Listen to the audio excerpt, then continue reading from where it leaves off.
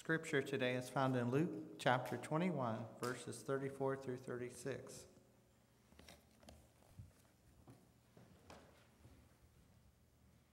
So likewise ye, when ye see these things come to pass, know that the kingdom of God is nigh at hand.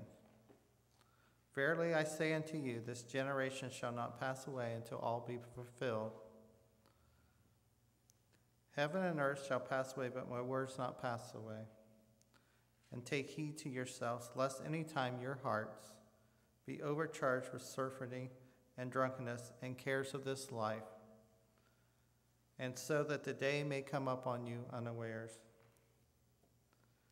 So for as a snare shall it come on all them that dwell on the face of the earth.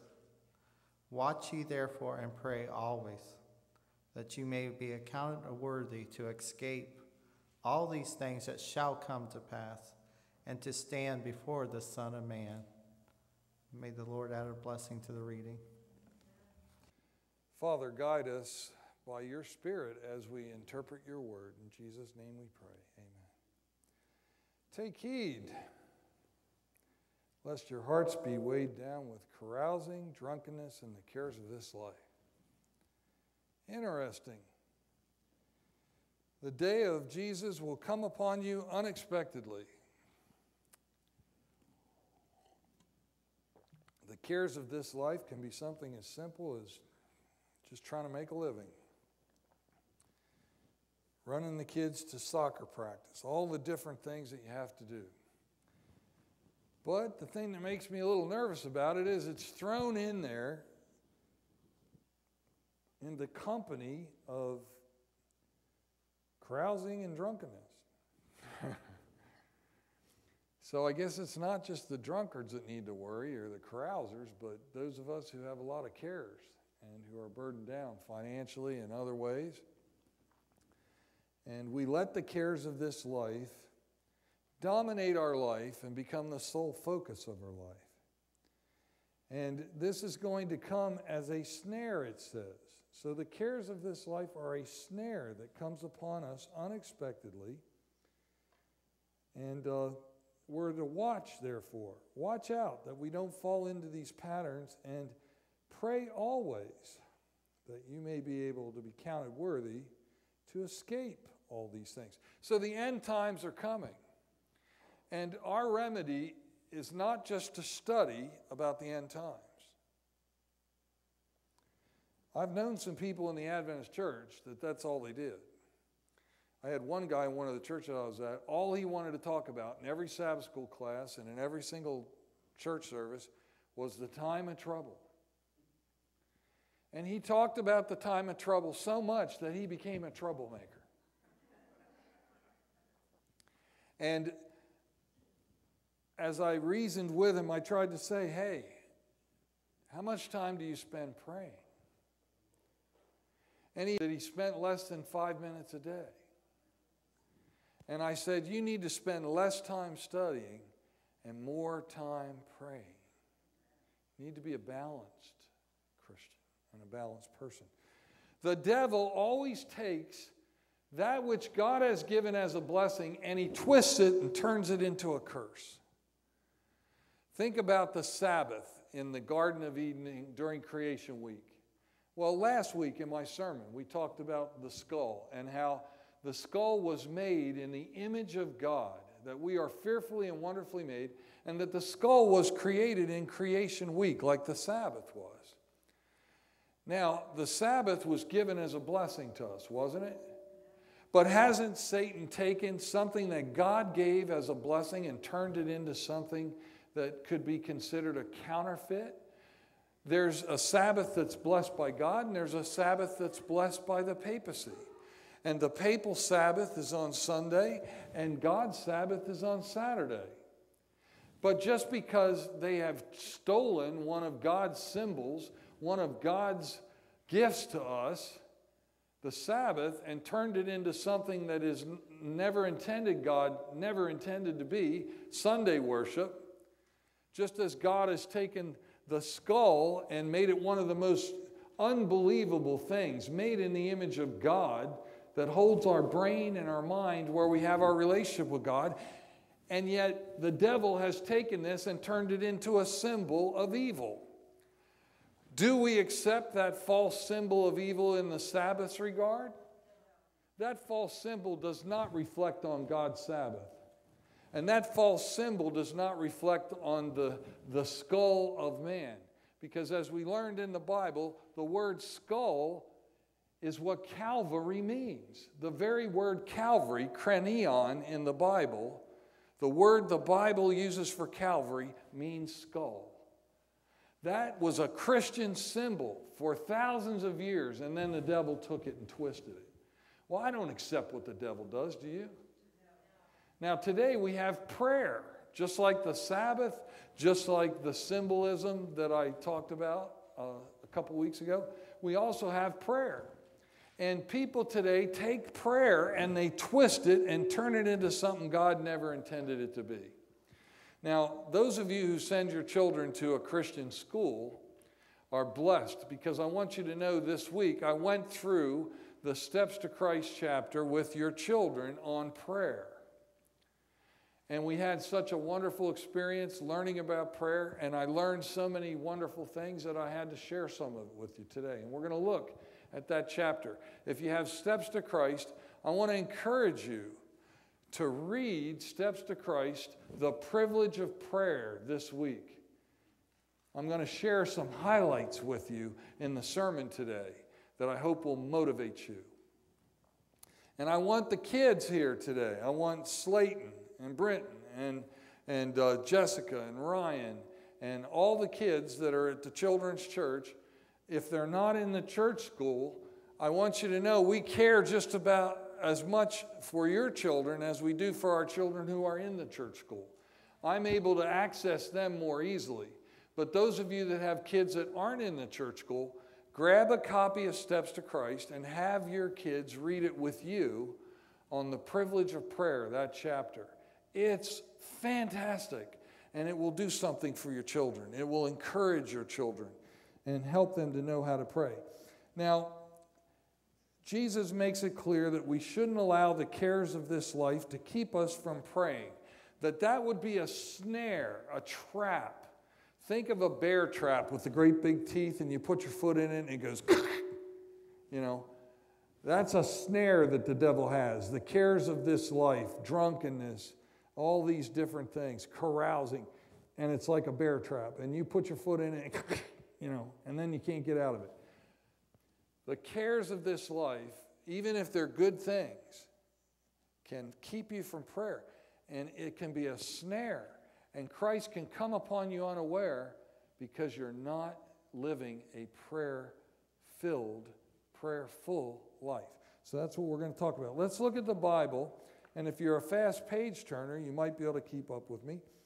But in our verse for today, Luke 21:36, it says, "Watch ye, therefore, and pray always." Now, how are we counted worthy to escape the trials and the punishment?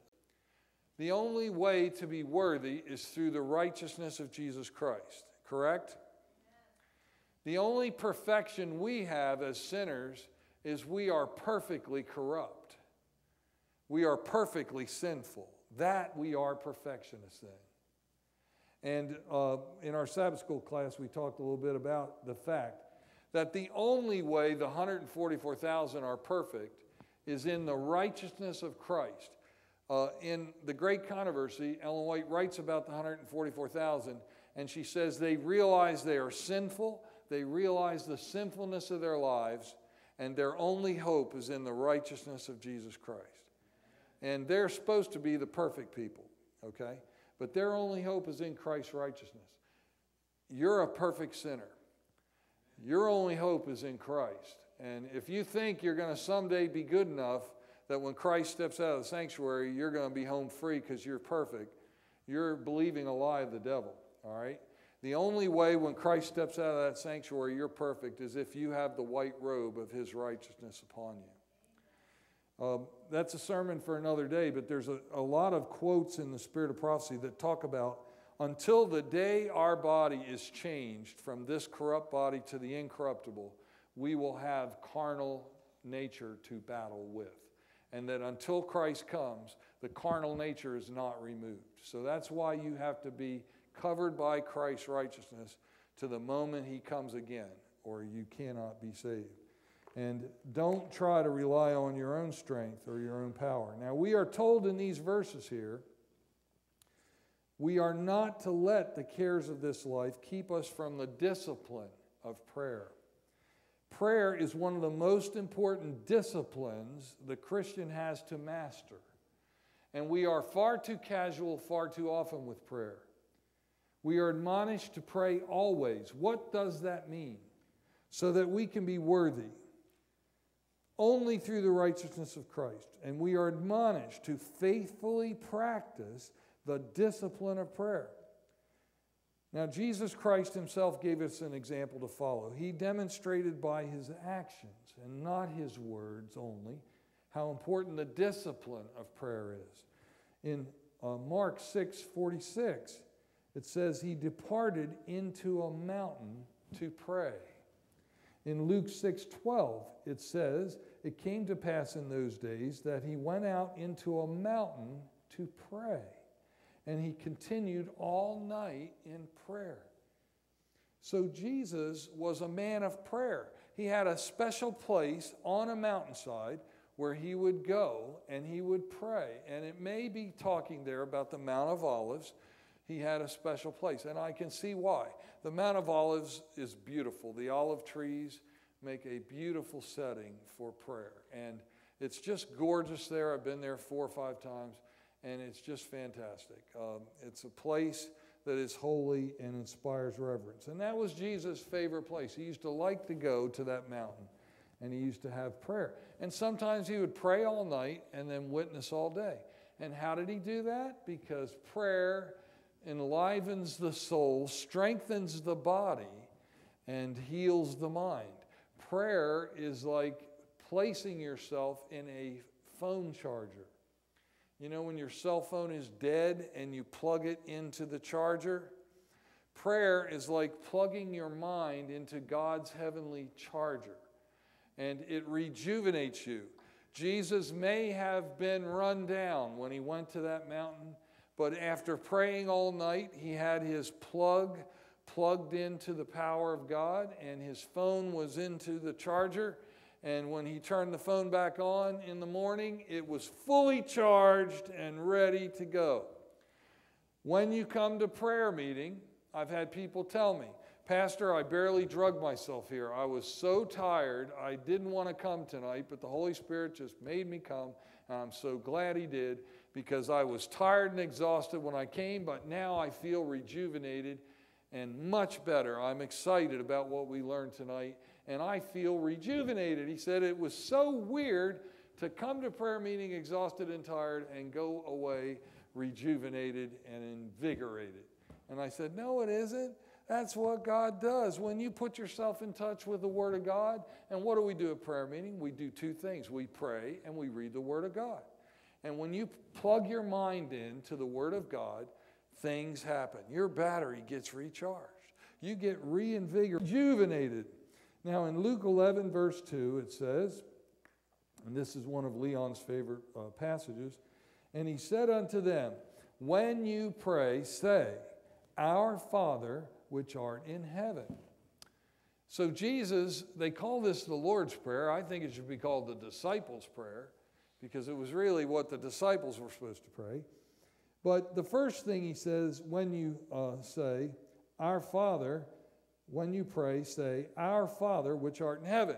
So first, you have to believe that God's in heaven. You have to believe he exists. You have to believe that God is there when you pray and that he's going to hear you. And it says, Thy kingdom come, thy will be done, as in heaven, so in earth. So when we pray, it's not to bring God down to us.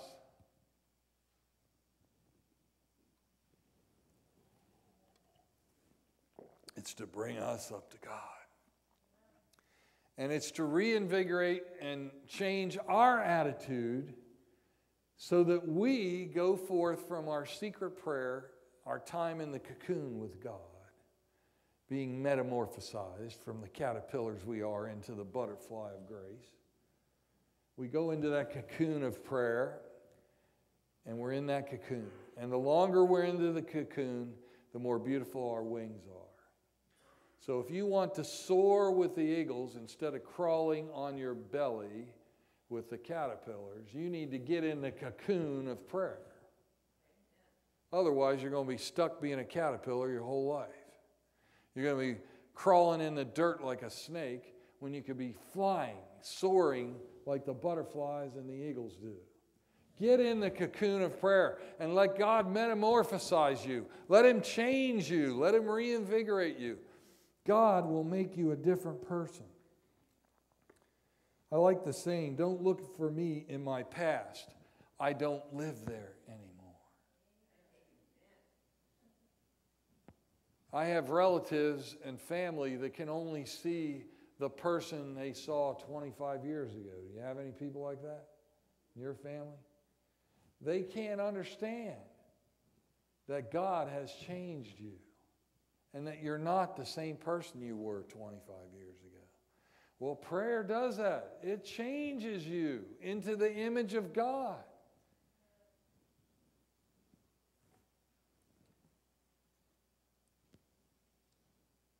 And when he had sent them away, he departed into a mountain to pray. When you look outside at a mountain, what do you see? A sanctuary or just some dirt? You know, both men were trapped behind prison bars. Looking out the window, one saw mud and the other stars.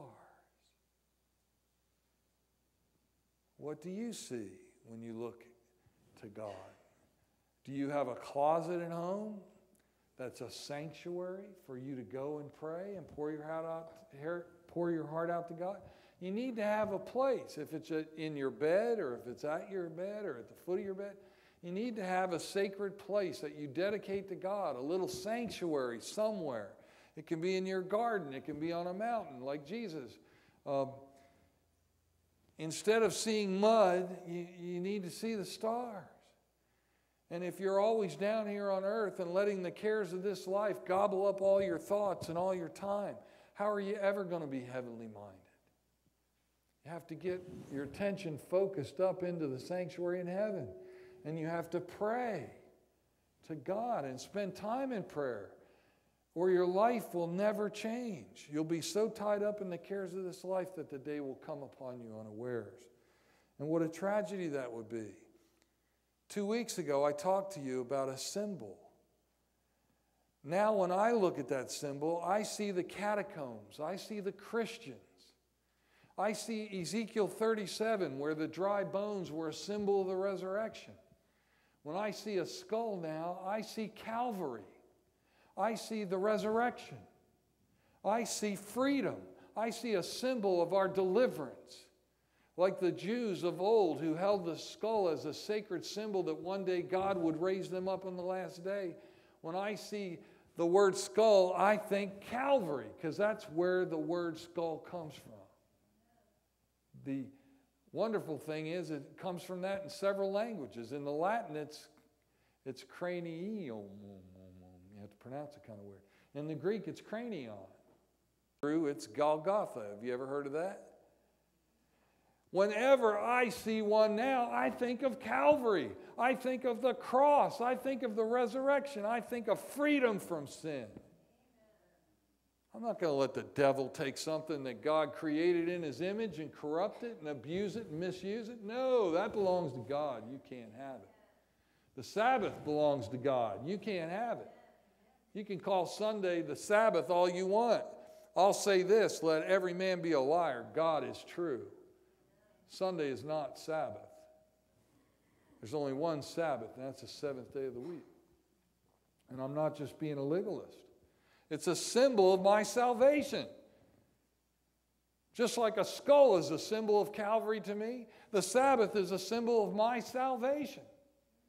I am resting in Christ and in His works, not in my own works. And by keeping the Sabbath, I'm saying I'm resting in the accomplishments of Jesus Christ. I rest in the Sabbath because the work is done and my Savior has done it. And I'm resting in Him. That's why I keep the Sabbath, not just because I'm arguing with people about which day. If that's all you can see, you're not seeing much.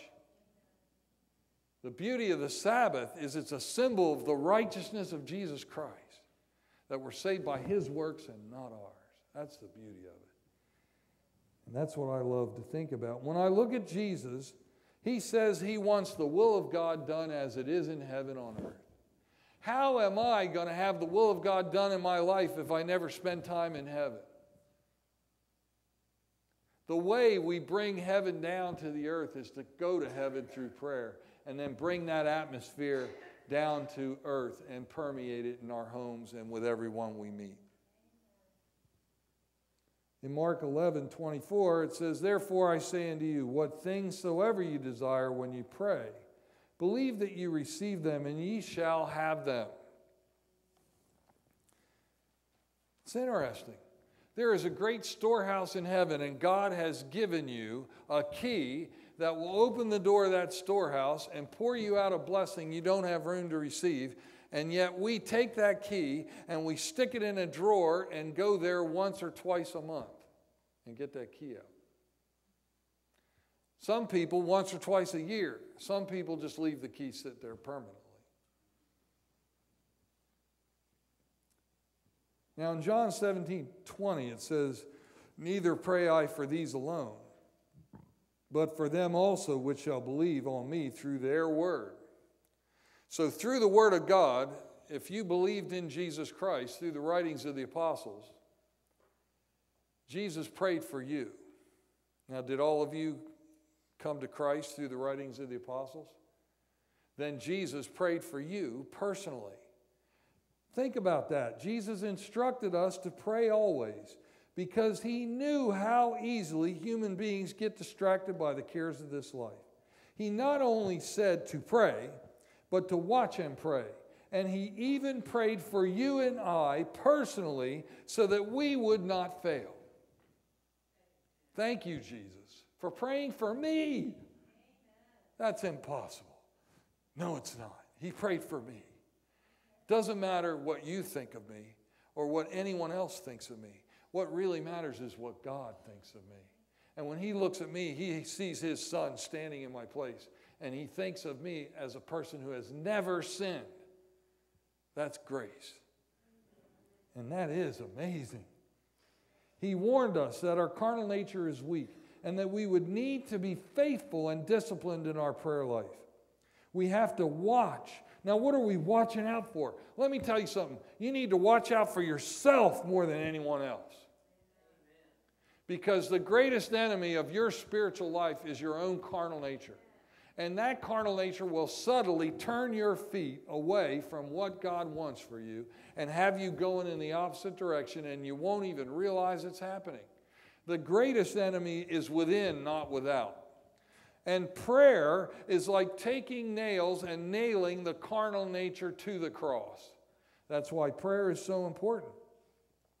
He warned us about our carnal nature and that we would need to be disciplined. Watch yourself. Watch, because temptation is coming from within and without. Matthew 26:41. Watch and pray lest you enter into temptation. The spirit indeed is willing, but the flesh is weak. Will your flesh always be weak?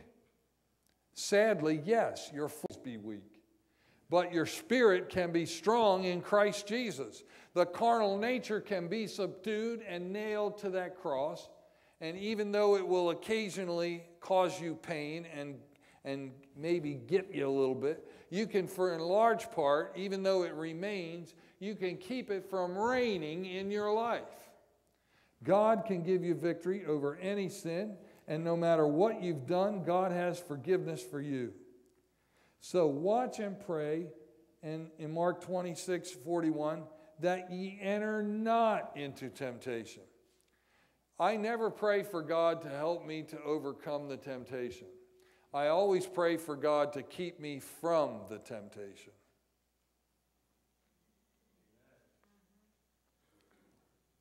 I don't want to have God help me when I'm in the middle of a fierce temptation. I would much rather have him lead me not into it in the first place. If you've got a problem with alcohol and there's a bar down a certain street on the way home from work, don't go down that street. Lead us not into temptation. If you know when you talk to a certain relative, they lead you into sin, then maybe you need to not talk to that relative. If you have certain friends that are leading you to hell, then maybe you need to get some new friends. Lead us not into temptation. Watch and pray, for ye know not when the time is. Luke 22:46, and said unto them, why sleep ye? Rise and pray, lest ye enter into temptation. Wake up, Laodicea, why sleep ye? Sleeping in church, sleeping in the home, sleeping at work, but I'm tired, Pastor. Can't come to prayer meeting? I'm tired. I have to go home and go to bed. Sleeping, even at work, when you should take heed and watch and pray. Are you just living in a daze? Are you in a fog? A lackadaisical, lukewarm Christian? Do you pray? Do you pray earnestly? Or are you just sleeping through your life? Well, I'll tell you what, a life that's not invigorated, illuminated, and filled with Jesus Christ through communion with God and through prayer is not a life that's worth living. Now, you can live that kind of life. Why? When God wants to give you joy and give you life more abundant. He wants to give you a life that's exciting, a life that's positive. Some poor folks, all they see is the mud. They never see the stars. They see the mud in everybody else's life. They're always talking to me about this one doing something they shouldn't and that one that they shouldn't. They're not talking to me about the stars. They're like, some of them have never even mentioned Jesus Christ and his righteousness and his salvation one time. All they're talking about is the mud. This one's doing wrong. That one's doing wrong. That one over there is doing wrong. That single adult over there, or that mother with kids, or that child in the school. And they're experts in all the faults of others. And I've noticed these people are even experts in their own faults. But it says in Steps to Christ, and you can read it, it says there that when we focus on the faults of others, or even our own faults, that is a device of the devil to turn our eyes from Christ, and thus by separating us from Christ, he hopes to gain the victory over us. Don't fall for that. Don't fall for that. Sick of being a lukewarm Christian with a lukewarm life? Is it fun taking a lukewarm bath? Well, it might, be good if you've been dirty for a long time, and any water might be good water. But it feels a lot better if it's nice and hot, doesn't it? That's why Jesus said, I'll spew you out of my mouth. I'd rather you be hot or cold. Either walk away and say you don't want anything to do with me, or be passionate for me. But don't just be lukewarm about it. If you've rejected me, at least I have a chance to maybe wake you up someday. But if you're just playing church, I'm Christian, I'm going to vomit you. Now that's disgusting. That's a regurgitation scenario that I don't think I want to be involved in. Do you? Yuck. Why? Because you're neither hot nor cold. You think you're okay. You think you have lots of good works, but you're foul. You don't have my white robe. You need to repent. Interesting. Luke 18:1.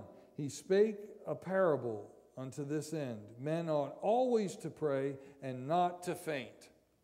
And then he tells the story of a woman with the unjust judge, and she goes to this judge. He turns her down. But does she give up? No. She's back the next day. Turns her down again. Does she quit?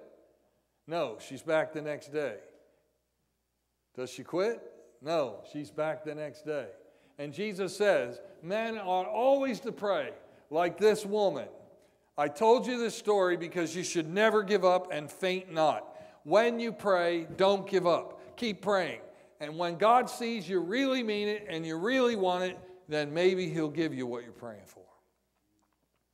But people sometimes just pray and then they give up. They don't really stand firm. They're not faithful. They don't keep praying. They say a little quick prayer and that's it, out the door. No, Jesus is saying don't be this way. And then He says, you ought to be like this woman who just bugged the judge till it made him crazy and finally he gave her what she wanted. Now, I think that's funny. I think that's really funny that Jesus tells you to bug God until He gives you what you want. You know, don't quit. Don't faint. Watch. Men ought always to pray. Now, how do you pray always? You know that? What's that mean? Luke 18:7. And shall not God avenge His own elect, which cry day and night unto Him, though He bear long with them? God's elect are crying day and night unto the Lord. Do you want to make it through the last days? Do you want to be one of those people like the 144,000 that stand on the sea of glass? Then cry day and night before the Lord. Let's crank up our prayer lives and become the people God wants us to be. I want you to be filling out that survey because it's important, and I want you to be honest about it when you do it. 2 men went up to the temple to pray. One a Pharisee, the other a publican. The Pharisee prayed a sickening, judgmental prayer of condemnation. I thank you I'm not like him because I pray and I do everything right. You ever notice some people think they're always the smartest person in the room? And they always want to do all the talking. And they always think that they're right and everybody else is wrong. Well, guess what? That person is really quite a self-centered person. Because if you do all the talking and don't let anybody else say a word, what's that make you? Pretty self-centered, doesn't it? If you don't let the other people say anything and you just think you're way smarter than them, so you monopolize all the time, what's that say? I think I'm better than you. I think I know more than you. I think I'm above you. Now that was the Pharisee's attitude. I'm holier than you because I know more, I study more, I'm smarter than you. For whatever reason he thought it, he thought he was the smartest person in the room and everybody else was stupid. What did that publican say, though? Lord, have mercy on me, a sinner.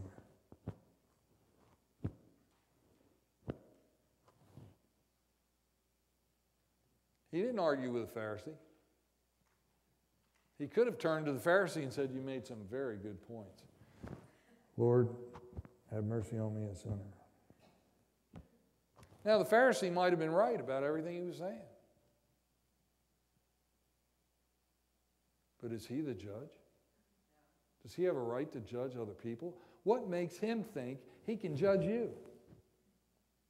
He's got some sick, twisted theology up in his brain that makes him think he's the smartest guy in the room and he has the right to judge you. But when Jesus looked at the situation, who did Jesus say went home justified? The publican. What did he say? I'm the dumbest person in the room. No. Lord, have mercy on me because I'm almost perfected. No. A sinner. Lord, have mercy on me because I used to be a sinner. Is that what he said? No. Have mercy on me, a sinner. And he went home with mercy. Amen. He got the mercy, and the self-righteous one went home condemned, and the condemned went home righteous. Does that sound fair to you? And I will guarantee you when that Pharisee got home, he didn't feel guilty about it at all. He felt like he was totally right, justified, and that they were all wrong. Patted himself on the back for being so smart, and probably told himself, I really put that publican in his place today.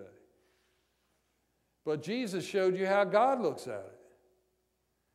What does God want? He wants us to pray. And He wants us to pray humbly, not proudly. Romans 8:26 says, likewise the Spirit also helpeth our infirmities. For we know not what we should pray for as we ought. Have you ever felt like, Pastor, I don't know what to pray for. I don't even know how to pray. That's okay. The Bible says we don't really know how we ought to pray. But then it says, the Spirit itself maketh intercession for us with groanings which cannot be uttered. You don't have to worry about it. You just try. You just do your best. You just talk to God as you would with a friend and pour your heart out to Him and communicate with Him all day long. And it doesn't matter. You can be babbling stupidity. And the Spirit will take that babbling stupidity and turn it into an eloquent prayer request. By the time it gets to God, you sound like a fluent speaker. You know, your prayer will be eloquently phrased to the Father. You never have to worry about what to say. You can just pour your heart out, and God will take what you say. The Holy Spirit will interpret it through Jesus to the Father, and it will be a masterpiece. So don't worry. We're told that we don't even know what to pray for, and that's true. Even with our limitations as sinners, we are told to constantly direct our minds heavenward and to keep our eyes fixed on Jesus in the heavenly sanctuary. Why? Because prayer brings us up to God. It doesn't bring Him down to us. It directs our minds heavenward, and the Holy Spirit takes our speech, cleans it up, and presents it to God through Christ. Now, men ought always to pray. 1 Thessalonians 5:17 puts it this way: pray without ceasing. Interesting. How do we do that? We are to be in a continual attitude of prayer. We are to have our cell phone open with the speaker phone on just in case God wants to text us a message or give us a call. 1 Timothy 2:8, I will therefore that men pray everywhere, lifting up holy hands without wrath and doubting.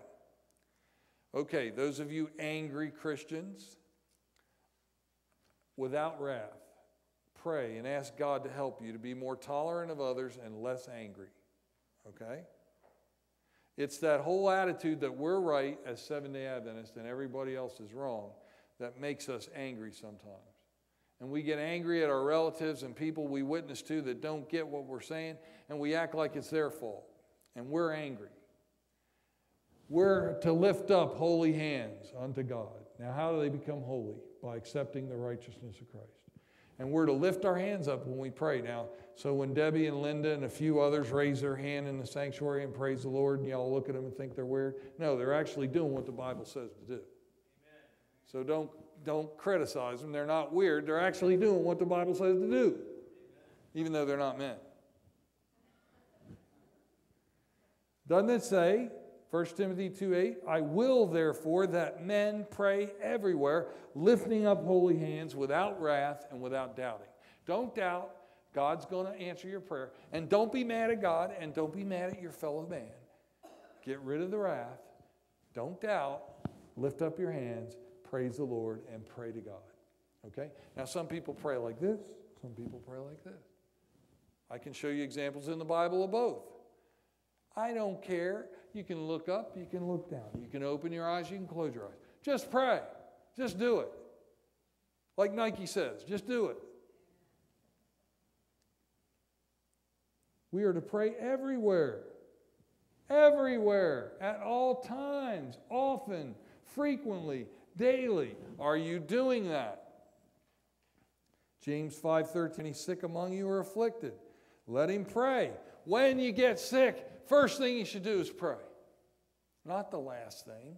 You don't stay sick for 2 weeks and then when you're ready to go into the hospital and die, start praying.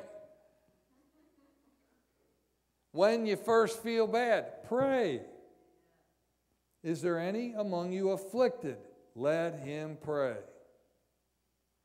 Is there any sick among you? Let him call for the elders of the church and let them pray over him, anointing him with oil in the name of the Lord. If you really get sick, call for the elders. We can come and anoint you and pray for you.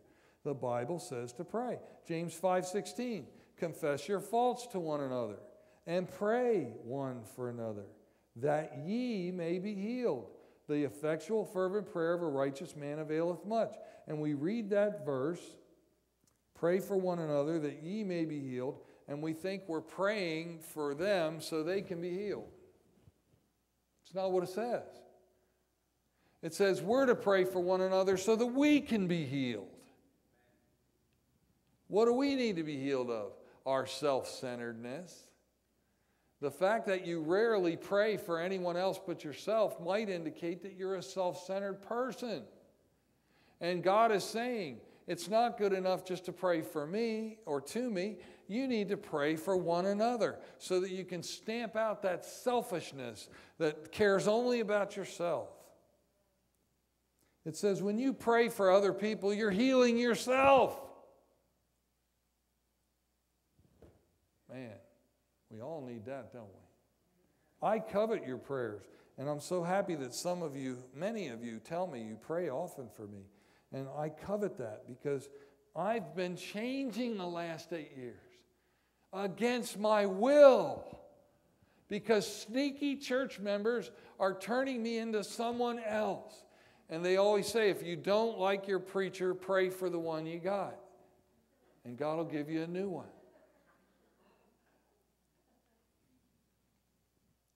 We are to pray for one another, not so they can be healed, but so we can. Let God take away your self-centeredness by turning your eyes to Him. 1 Timothy 5:25, brethren, pray for us. Paul admonishes his flock to pray for him and his fellow workers. We are supposed to pray for the leaders of our church. It's our Christian duty. All the elders, the Sabbath school superintendent, all of our leaders need prayer. Amen? We are to pray every day, all the time, often. Yes, we are. David prayed every day in Psalm 5:3. He said, my voice shall thou hear in the morning, O Lord. In the morning will I direct my prayer unto thee and will look up. So if you want to look up when you pray, it's okay. In the Middle East, they would often pray looking up to heaven. And so every morning, start your day with prayer. Look up to God and pray. And then in Psalm 54:2, hear my prayer, O God, give ear to the words of my mouth. Psalm 66:20, blessed be God, which hath not turned away my prayer, nor his mercy from me. A prayer of the afflicted when he is overwhelmed and poureth out his complaint before the Lord. Hear my prayer, O Lord, and let my cry come unto thee. Psalm 102:1. Psalm 143:1. Hear my prayer, O Lord, and give ear to my supplications. In thy faithfulness answer me in thy righteousness. Not in my righteousness, but in thy righteousness. So every day we are to pray. We are to pour our hearts out to God. Psalm 86:3, be merciful unto me, O Lord, for I cry unto thee daily. Psalm 88:9, mine eye mourned by reason of affliction. Lord, I have called daily unto thee. I have stretched out my hands unto thee. We get a picture of David crying out to God, pouring out his heart, praying every day, looking up with his hands outstretched, imploring God to forgive him for his sins, to clothe him in the righteousness of Christ. Jesus instructed us to take up our cross daily and follow him. He gave us the example of daily prayer. And if we want to be a powerful Christian, we need to pray earnestly and daily. And Jesus said to them all, if any man come after me, let him deny himself and take up his cross daily and follow me. Now, as I was studying with the church school kids, I came across some really interesting comments.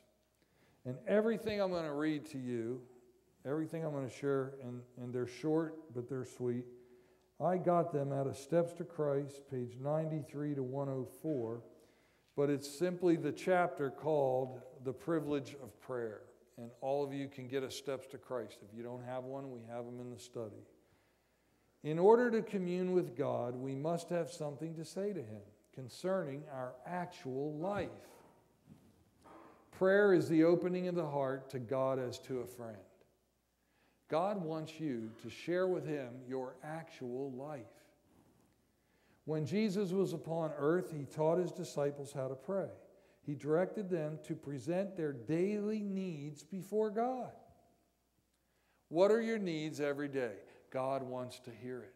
He wants to know it. You're to tell God that. All right? If the Savior of men, the Son of God, felt the need of prayer, how much more should feeble, sinful mortals feel the necessity of fervent, constant prayer? What do you think about that statement? How much more should feeble, sinful mortals? Are you a feeble, sinful mortal? Then you need to feel the necessity of fervent, constant prayer. Fervent, mean it. Put your heart into it. Don't just do it in a lackluster way. Have some passion toward God. And then not only fervent, but constant, all day long, letting our thoughts and our hearts go out to God. Now here's a cool one. What a wonder it is that we pray so little. Let's say that together. What a wonder it is that we pray so little. God is ready and willing to hear the sincere prayer of the humblest of His children, and yet there is manifest reluctance on our part to make known our wants to God. What a wonder that we pray so little. What can the angels of heaven think of poor, helpless human beings? Now, she's talking about Christians here. Sinful mortals, poor, humble human beings. That's what God thinks of you. That's what you are. Wake up. Get off the delusions of grandeur and acknowledge you are a sinful mortal, and that the sincere prayer of the humblest of His children, and yet there is much reluctance. Listen to this. What can the angels of heaven think of poor, helpless human beings? You're sinful, you're helpless, and you're poor. Okay? Admit it, like the publican. I'm sinful, I'm helpless, I'm poor. Help me. All right? Pray. What can the angels of heaven think of poor, helpless human beings who pray so little and have so little faith? The angels regard communion with God as their highest joy, and yet the children of earth, who need so much help that God alone can give, seem satisfied to walk without the companionship of His presence. The angels are thinking, what's wrong with you people? Why don't you pray?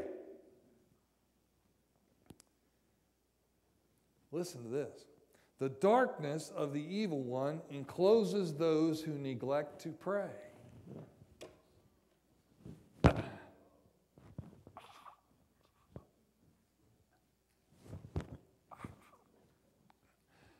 The darkness of the evil one encloses those who neglect to pray. You wonder why sometimes you're so depressed that you want antidepressant medication? You wonder sometimes why the darkness is closing in all around you? Let me give you the answer. The darkness of the evil one encloses those who neglect to pray. The whispered temptations of the enemy entice them to sin, and it is all because they do not make use of the privileges that God has given them in the divine appointment of prayer. Wow. Sometimes I fall into temptation. Why? Just like the apostles, I'm sleeping when I should be praying. Amen? Prayer is the key in the hand of faith to unlock heaven's storehouse, where are treasured the boundless resources of omnipotence. Seek every opportunity to go where prayer is wont to be made. Those who are really seeking for communion with God will be seen in the prayer meeting. Ouch. Did you wear your steel-toed boots today? Got your steel-toed shoes on? I have mine on, and my feet still hurt. Seek every opportunity to go where prayers want to be made. Those who are really seeking for communion with God will be seen in the prayer meeting. We should pray in the family circle with our families. And above all, we must not neglect secret prayer, for this is the life of the soul.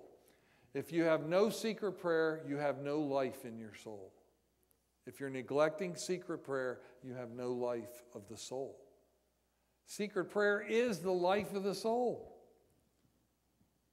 Pray in your closet, and as you go about your daily labor, let your heart be often lifted to God, uplifted to God. It was thus that Enoch walked with God. Prayers rise like precious incense before the throne of grace. Ready for this? Satan cannot overcome him whose heart is stayed upon God.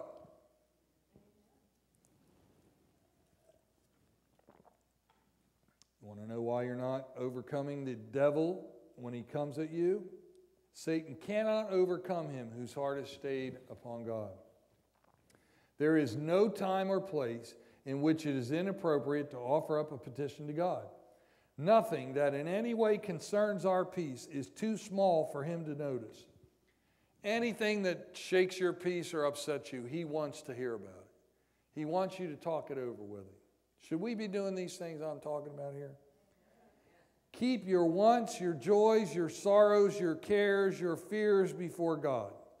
You cannot burden him. You cannot weary him. The life must be like Christ's life, between the mountain and the multitude. He who does nothing but pray will soon cease to pray, or his prayers will become formal and routine. She's not saying you should be a monk and hide in the closet. You're supposed to get off your seat, on your feet, out into the world, and pray while you're walking. Pray at the red light. Pray when you're giving Bible studies. Pray when you're down at the center. You're to have an attitude of prayer all the time. But not be a monk locked up in some monastery, but be out there in the world. Go from the mountain to the multitude and minister in Christ's name. Listen to this. We sustain loss when we neglect the privilege of associating together to strengthen and encourage one another in the service of God. It says here that we are to come to church, that we are go to prayer meeting, that we are to spend time with each other. And it says when we neglect the privilege of associating together, we sustain loss. Some people have asked me, well, do I need to come to church every week? Yes, you do. Why? Because you are going to lose if you don't. Not for me, but for yourself.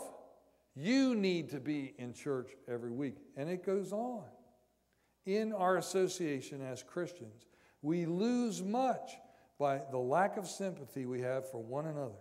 He who shuts himself up unto himself is not fulfilling the position that God designed he should. God doesn't want us all isolated by ourselves. Especially on Sabbath, he wants us together as a family. And when we don't go to these things, we are the ones who are losing. Our devotional exercises should not consist wholly in asking and receiving. We are too sparing of giving praise and thanks. We are the constant recipients of God's mercy. Yet how little gratitude we express, how little we praise him for what he has done. We must gather about the cross. Christ and him crucified should be the theme of contemplation, of conversation, and of our most joyful emotion. We should keep in our thoughts every blessing we receive from God. And when we realize his great love, we should be willing to trust everything to the hand that was nailed to the cross for us. Isn't that beautiful? The soul may ascend heaven on the wings of praise. Why do we sing praise songs? So we can ascend to heaven on wings of praise. God is worshiped with song and music in the courts above And as we express our gratitude, we are approximating the worship of the heavenly host. Whosoever offereth praise glorifieth God. Perseverance in prayer has been made a condition of receiving. We must pray always if we would grow in grace and experience. We are to be instant in prayer, to continue in prayer, to watch in the same with thanksgiving. Romans 12:12 and Colossians 4:2. Peter exhorts believers to be sober, to watch unto prayer. Paul directs, in everything by prayer and supplication with thanksgiving, let your requests be known unto God. Philippians 4:6. But ye beloved, says Jude, praying in the Holy Ghost, keep yourselves in the love of God. Now you have that survey, and I'd just like you to fill it in. Hebrews 11:6 is the last text I'm going to share with you. Without faith it is impossible to please him, for he that cometh to God must believe that he is, and that he is a rewarder of them that diligently seek him. So why are you so reluctant to pray? Why do you pray so little? What is it that's holding you back? As you do the survey, be honest, be ruthless with yourself. Are you happy with your prayer experience? Are you willing to improve your prayer life? Are you willing to consider the things that we're suggesting? Are you willing to make a commitment to God to be more prayerful and more faithful? How much time do you spend a day in prayer? What are the scheduled times you pray? How would you characterize your attitude about prayer? Are you satisfied with the results? Have your prayers been answered? Is there passion in your life? In your prayer life? Do you have a special place, a family prayer altar? Have you ever shared your thoughts with your family on prayer? What needs to happen in your prayer life to change your life for the better? Are you willing to do those things now? And then there's some prayer decisions there. I'd like you to check the ones that apply to you. And then after the benediction and the closing prayer and the service is over, before you come back and shake my hand, what I'd like you to do is find someone here in the sanctuary to show your survey to, and I would like you to have prayer with that person. All right? Thank you very much. Let's sing Sweet Hour of Prayer. And that prayer you have with that person will be your benediction to go forth and be a better person, because you are going to be a praying person. Number 478, Sweet Hour of Prayer.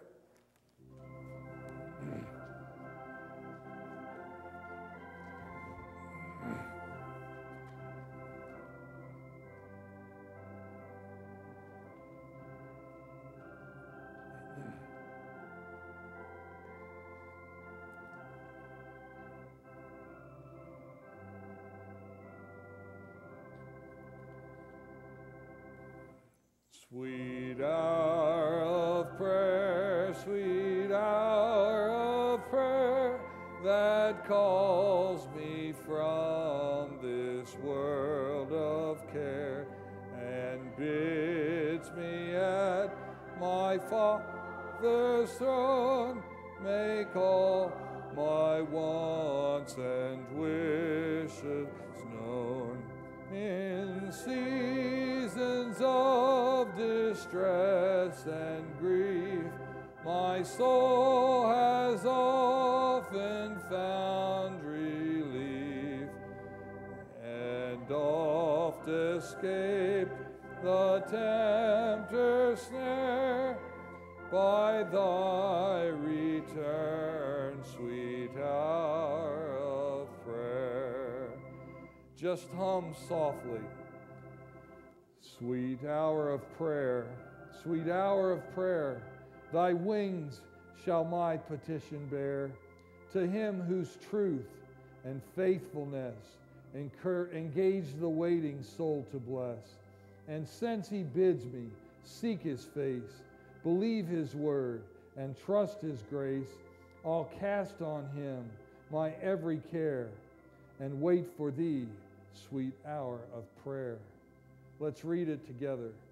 Hour of prayer, sweet hour of prayer, may I thy consolation share.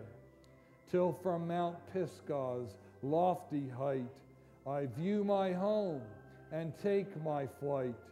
In my immortal flesh I'll rise to seize the everlasting prize, and shout while passing through the air, farewell, farewell, sweet hour of prayer. Father in heaven, bless these your people as they endeavor to have a more productive, more fervent, more passionate, more constant, more disciplined prayer life. Father, we have to master these disciplines, the basics of Christianity, Bible study and prayer in order to stand in the last days. May you give them special grace that will change their life forever and make their prayer life deeper and better than it has ever been before. And we all pray this, including the messenger today. In Jesus' name, amen.